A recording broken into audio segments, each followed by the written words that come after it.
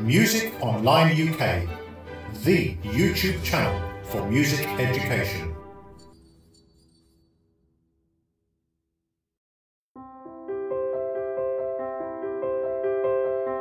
Easy Piano Tutor, Lesson 17, the flat sign. You already learned the sharp sign in a previous lesson. Now you are going to learn the flat sign. The signs in front of the B's in this diagram are called flats. You will remember that sharps meant you go up to the very next note, and flats mean that you go down to the very next note.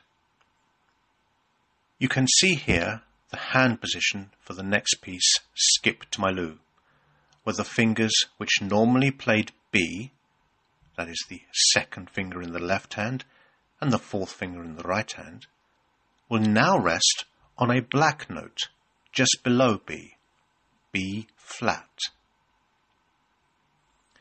Be careful that when you play the B flat in the right hand, your fifth finger does not get pulled off the C, because there is a bit of a stretch between B flat and C.